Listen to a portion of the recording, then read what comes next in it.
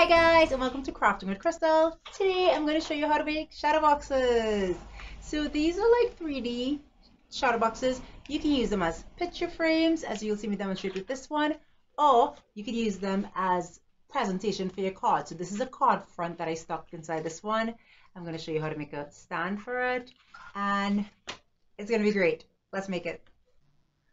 Hi guys, so today I'm going to show you how to make shadow boxes and how to work out making a shadow box any size. So this is Crafting with Crystal and I'm a card maker. So the shadow boxes I'm gonna make first are 4 1/4 by 5 1/2, which are A2 size shadow boxes for persons who may want to create a shadow box for a card that they have. So if you look at this, there's full and there's inside. Full means you want the entire shadow box to measure whatever measurements you want it to measure. So for a full 4 1/4 by 5 1/2 shadow box, you have to add 4 inches, and then I will show you how to create it. And this is the size of the paper you're going to need: 8 1/4 by 9 1/2.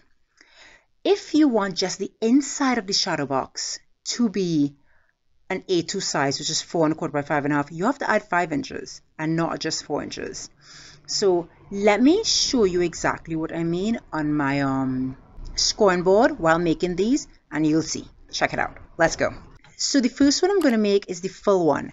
That's the one where the entire size of the shadow box is going to be 4 1/4 by 5 1/2. So I want you to take your piece of paper that's 9 1/2 by 8 1/4 and score it every 1/2 inch 4 times. So you're scoring at 1/2, 1, 2, 1 1/2, sorry, and 2. That's funny, right? And then you're going to turn it and score again. 1/2, 1, 1 1/2, and 2. So your paper should look nice and fancy like this. And you might see the score lines a little better this way. And now what I want you to do is take your paper like this and find 2 1/2 and score down just 2, right? Score down 2. So you score an inch. So score an additional inch down 2 to the second score line, and then you're going to work out, this is 1/4, so the additional 1/2 inch will be 3/4 second score line. So it looks like this. Now what I want you to do is fold and burnish on all score lines, and I'm going to go ahead and do this. So I've folded and burnished on all my score lines, and now we're going to cut. So remember those 2 additional score marks we made at the top and bottom? Right. So this is how you're going to cut this. You're going to cut down here, down to that score line. Then you're going to cut a diagonal on the diagonal to this score line. On this score line, straight up. Then you're going to cut this one and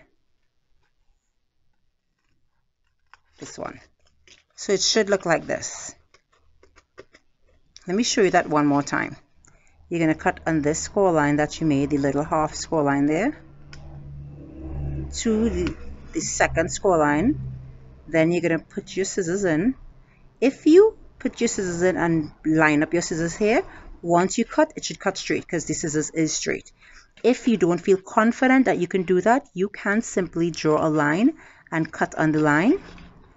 But I've been cutting forever, so I've pretty much gotten how to cut. Right. See? So now it looks like this. So these 2 pieces are open like this, and I'm going to continue making this.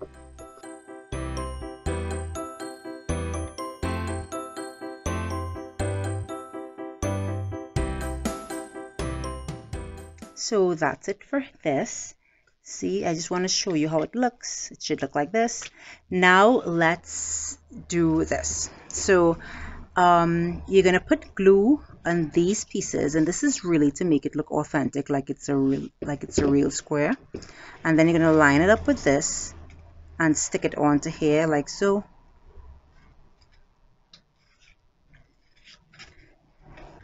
Making sure it's very square.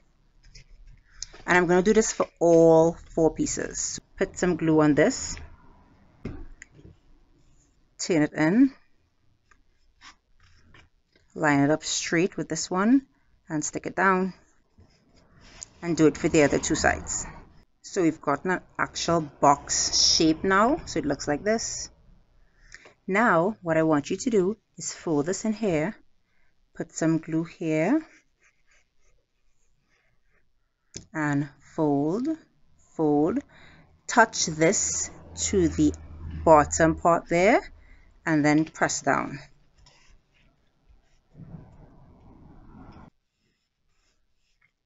We're going to do that on the other side.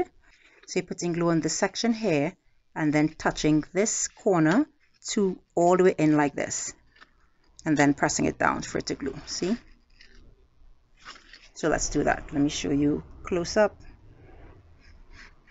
To make sure I'm in frame here, right?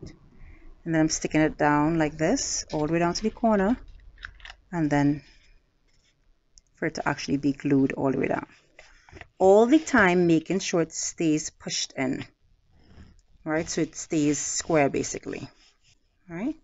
We're going to do the same for the side. So I'm going to put some glue here, and I'm going to put the tiniest dot of glue here, right? Because I see a lot of I saw a couple tutorials where no one put glue there and it looked like there was a space. Fold it in and then press down here, here, and here to really get that frame done well. Look at that frame, my gosh. And let's do the other side.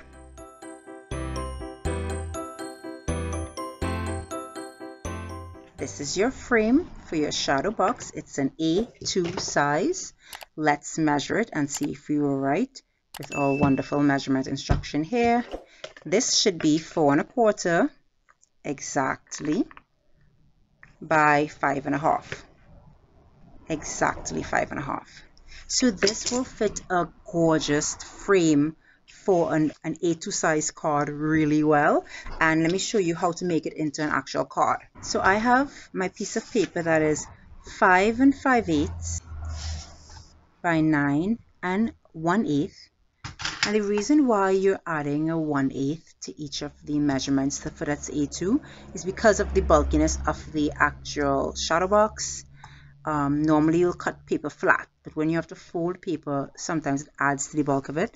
I'm going to score at 4 1/4. Then I'm going to bring this paper down to the 9 and score at 4 3/4. I'm going to fold and burnish on both score lines. And now we should be able to paste this shadow box inside here perfectly and have it covered. See that? So it's a perfect card.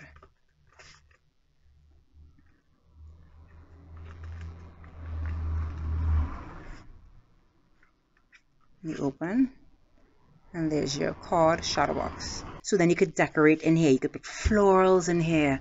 Like say if you make a whole bunch of flowers like this, you could stick them all over the side there.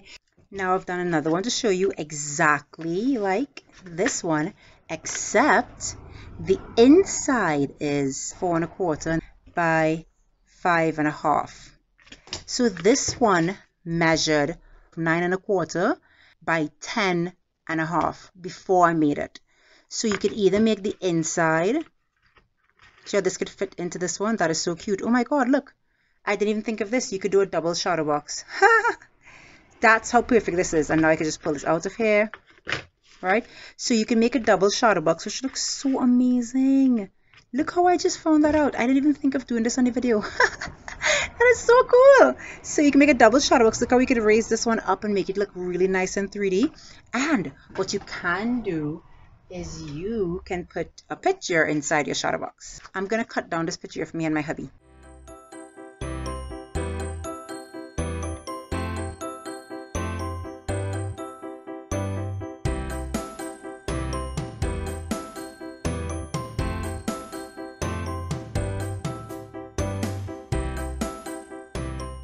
right? So this is not going to stand on its own. You see it's going to drop. Because it wouldn't stand for itself, we're going to make a stand for it, which is really cool.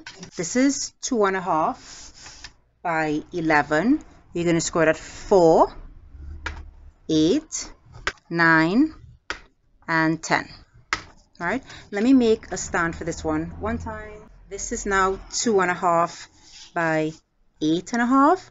We're going to score this one at 3, 6, 7, and 8.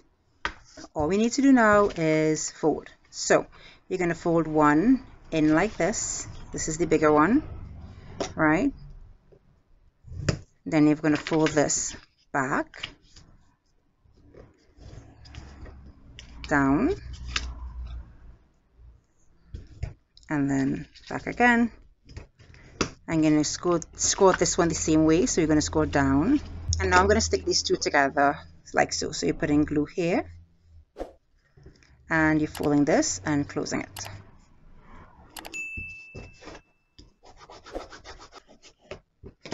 Right. So now we have our two stands for our two cards. This is just so big for this, so we made a little cute one for it. Look at that, oh my god. Right, where you joined it, you're going to stick it so that this one will be seamless. So I'm going to put glue all over the back here.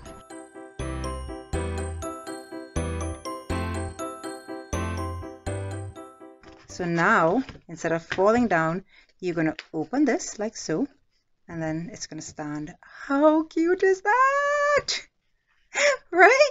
Right, and then this, we'll have it like this. You open it, and now it wouldn't fall down. So one is a picture frame shadow box, and one is a shadow box for artwork, like this will be for somebody's birthday.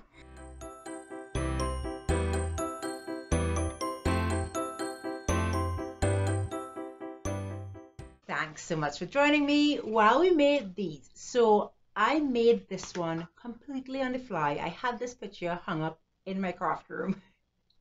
And I was going to show you just how to make a shadow box, and I was like, well, it'll be kind of cute if we do this, and it totally worked.